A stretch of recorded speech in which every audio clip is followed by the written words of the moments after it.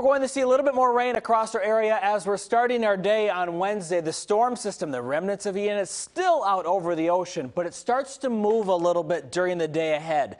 We'll start to see it drift down to the south and then eventually drift off to the east. And as it moves to the east, the clouds will start to break apart. So we'll maybe get a little splash of sunshine for the end of the day Wednesday.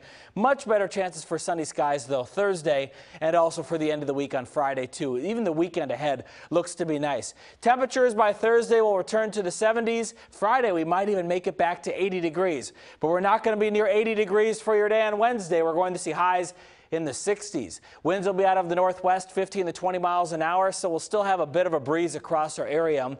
But the rain is only looking likely for most of the region during the first half of the day. During the afternoon, I believe we'll start to dry out, except for the eastern shore. I still think that rain could be a bit stubborn and stick around your area going into the afternoon. For your day ahead, Thursday 73, Friday 80 degrees, Saturday 64, with lows returning to the 40s.